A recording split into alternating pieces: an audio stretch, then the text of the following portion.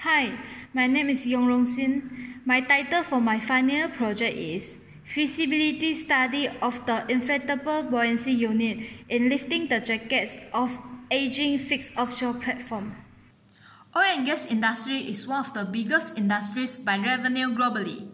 An offshore platform is one of the key assets during the process of extracting the crude oil and natural gas, which is found under the seabed, no matter in the shallow or in the deep sea. However, the crude oil and natural gas under the seabed will be depleted or no longer commercially available in one day. In order to minimize its environmental impacts, as well as to avoid obscuring the navigation of marine vessels, the offshore platform that is no longer useful has to be removed from the site. As you may know, offshore platforms are one of the biggest structures that we have built, especially the bottom-supported offshore platforms. So, to remove it from the site, we need a helping hand, the heavy lift vessels, or HLVs for short. HLVs are like cranes floating on the water which can lift very heavy objects. In the removal of the bottom-supported offshore platform, the platform's top side can either be removed all at once or be removed in separate modules by the HLVs, while the jacket supporting the platform is cut and lifted as a whole or by section if the jacket is too large or heavy. However, HLVs are expensive and difficult to operate, which increases the cost and manpower of removing the offshore platform. So, here comes a question. Is there any other way to remove the jacket of the platform, such as buoyancy bags? To find out the answer, the following objectives were set for this research. First is to investigate the relationship between the platform jacket size and the buoyancy bag size. Second is to determine the optimum combination and position of the buoyancy bags to be installed onto the jacket. And the last objective is to visualize the configuration of buoyancy bags using SSCS software. This research focused on the loads acting on the jacket, Archimedes principle, stability, and also the specification of the Seaflex inflatable buoyancy unit, which will help in achieving the objectives. To determine the feasibility of the buoyancy bags in removing the jacket, first, the relationship between total volume of the buoyancy bag and the buoyant force to lift the jacket was determined. This was done by using the buoyancy calculator created with Microsoft Excel. The buoyancy calculator requires two parameters, which are the weight of the jacket and the density of seawater. This will give the minimum total volume needed for the buoyancy bags to lift the jacket. By computing the minimum total volume of buoyancy bags for a range of weight of the jacket, or payload of the buoyancy bags as shown here, a graph of minimum total volume against payload can be plotted. The buoyancy ratio for this case is maintained as 1, but for the next analysis, the same relationship was determined for different buoyancy ratios, ranging from 1 to 1.15. This was done by adding one more column for buoyancy ratio before the column for volume.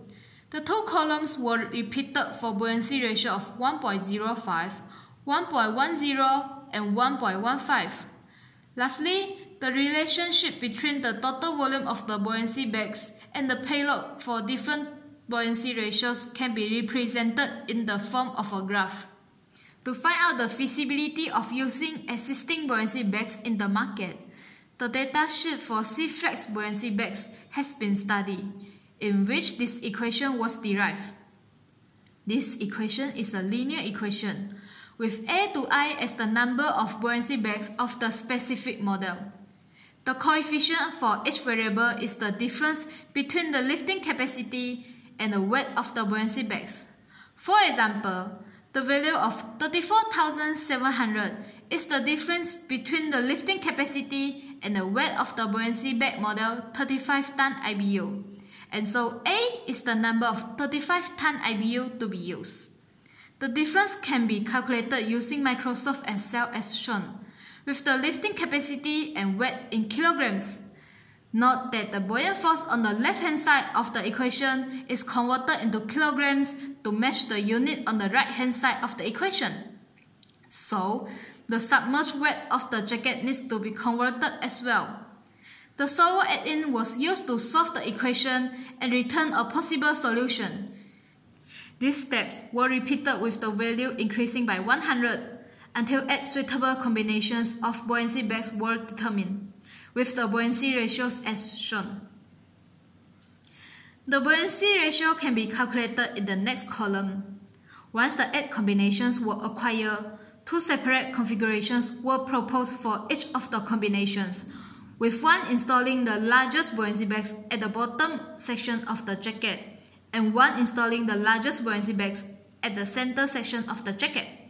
Then, the best configuration was chosen based on the stability and number of buoyancy bags used.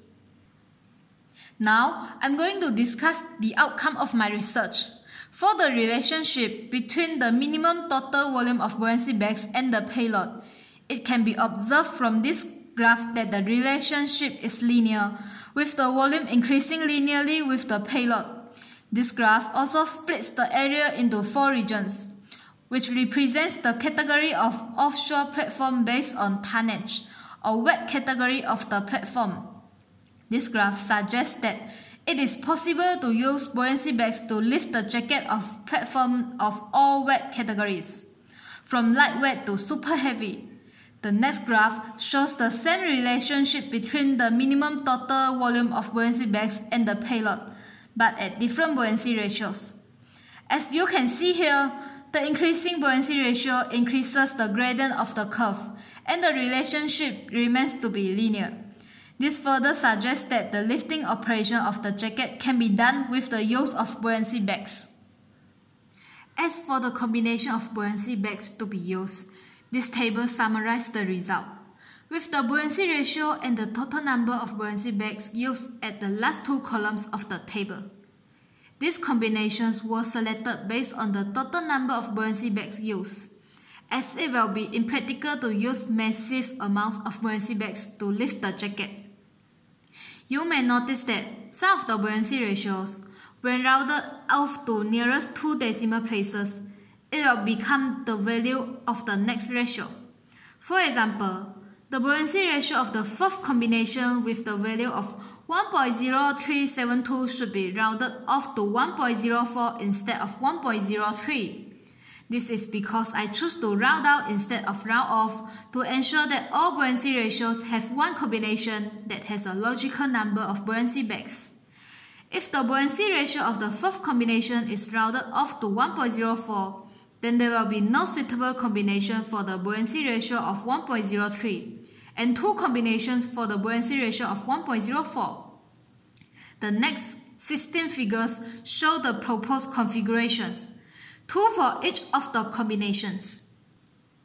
The configurations that install largest buoyancy bags at the lower section of the jacket were proposed to minimize the risk that the divers have to face when installing the buoyancy bags at that depth, as well as to shorten the time to install the buoyancy bags.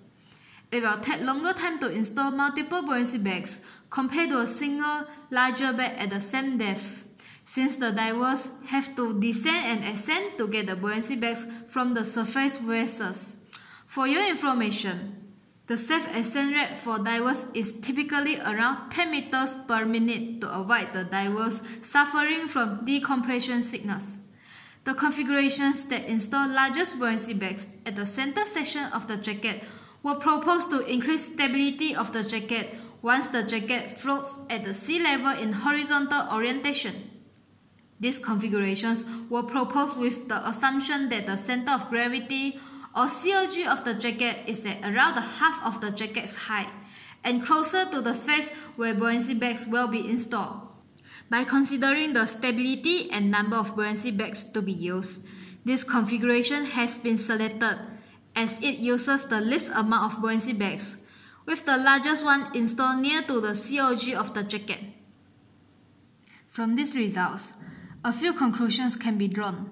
First, as the relationship between volume of buoyancy bags and weight of jacket is linear, it is theoretically feasible to use buoyancy bags in the decommissioning of fixed offshore platforms of all wet categories in the effort to reduce the cost of decommissioning. Second, the configuration selected is considered to be the optimized configuration with the highest stability and least number of buoyancy bags used. The visualization of the configuration has been done as shown previously. However, further research is also recommended to confirm the capabilities of buoyancy bags in the decommissioning of fixed offshore platforms. That's all for my presentation. Thank you for listening.